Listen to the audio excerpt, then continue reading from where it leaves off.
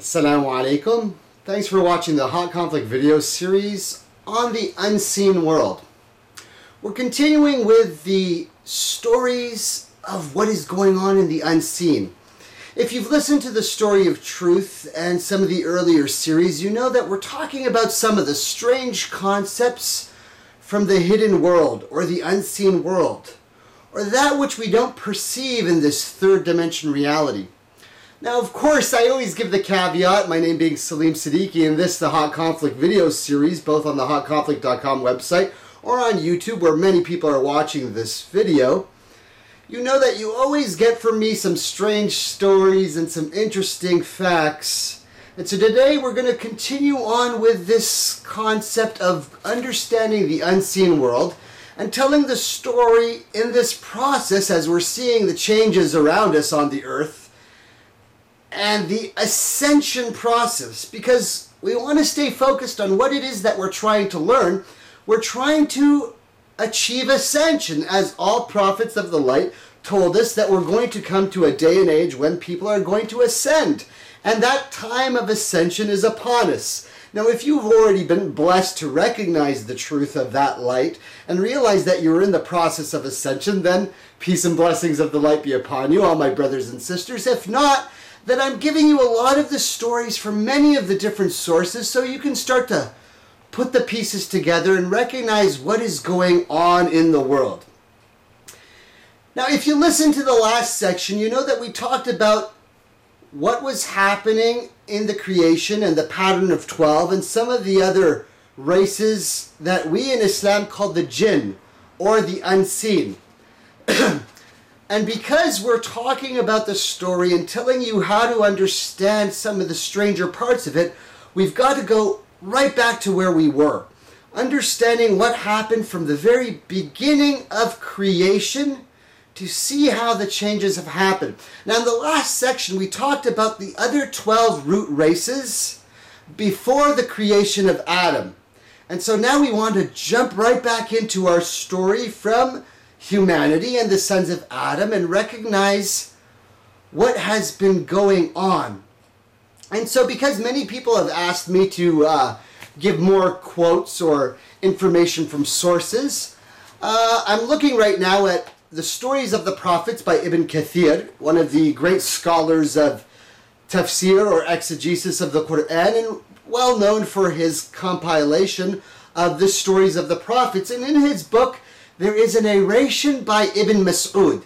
Now, Ibn Mas'ud is one of the companions. If you recognize people of Islam, the name Ibn Mas'ud, then you should know that Ibn Mas'ud is mentioned by the Prophet Muhammad, the last messenger of the Lord Most High. And we said the most important fundamental of all of the stories of every community is that there always is one Lord, the creator of all that is, the supreme creator, Allah, a term in Arabic meaning the God. And know that over generations and histories of mankind on this planet and many others, there has always been a war between the light and the dark ones have always deceived you about the truth and made you believe that there were many gods, all of them being false. For the true God is the one who created you, me, the universe, all life that is in it.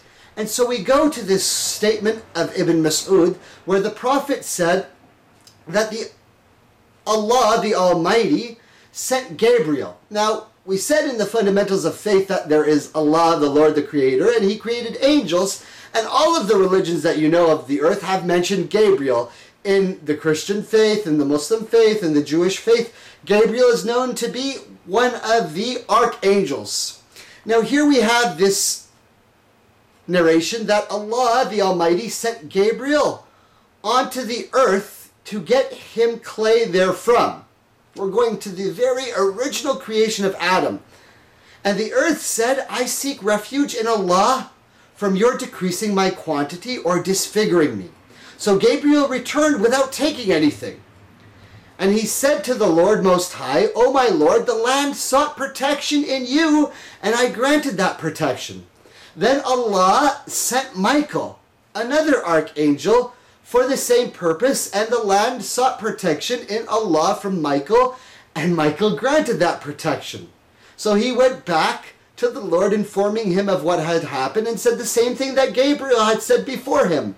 Then the Lord Most High sent the angel of death to the land to get the clay and mud. And the angel was told by the land, I seek refuge in Allah from you, taking anything from my quantity and disfiguring me. Upon this, the angel of death said to the land, I also seek protection and refuge with Allah from returning without carrying out his command. So he took from the earths and got the clay and the mud and returned to the Lord.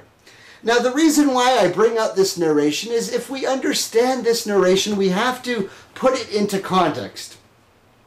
We said that if you are upon the light, you are realizing that by removing yourself and your own ego and your own personal understanding, you are beginning to realize that this story and this plan of the Lord is greater than just you or yourself, and you're seeing things in a larger perspective. And so know that when your Lord Most High sent the angels to go get from the land, it is not referring just to this planet.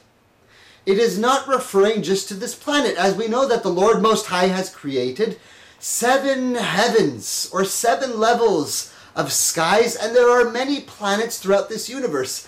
Now, of course, it would be foolish for us to think so egocentrically that we are the only creation or we are the only planet in existence when we know that the universe is gigantic and expanding. And to think that we on this planet are the only ones is foolish. But in this narration, we also see a deeper understanding, once you know some of the unseen world, that the angels were sent to go get from the earths.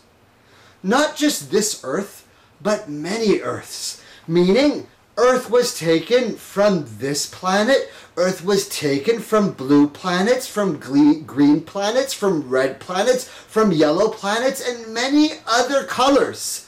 Which is why we have the mix of humans that we see on this earth itself. We have black men and brown men and yellow men and red men and white men. And so we're getting past the point of racism, but no, just as much there are red planets and green planets and blue planets. And we have heard narrations from many people throughout this earth and elsewhere of many other humans or humanoids from other planets of various colors and denominations who have evolved on their own, and understanding that when the angels were sent to get of the earth to form Adam for this original creation, it was not just one planet or one earth that we are talking about, but we are talking about many planets throughout the universe. If you understand that concept, then things begin to become more clear. Now again, we said we're talking about some of these unseen things that we haven't experienced yet, and as my job, I told you, as a storyteller, is to give you some of the stories and make you see them in a larger context, because we are getting ready to experience some of these other realms and higher dimensions, and we are getting ready to meet some of our brothers and sisters from various other places. And so it becomes incumbent upon me as the storyteller to prepare you as the listener and those who are upon the light, my brothers and sisters, that we already know of, that these events are going to happen.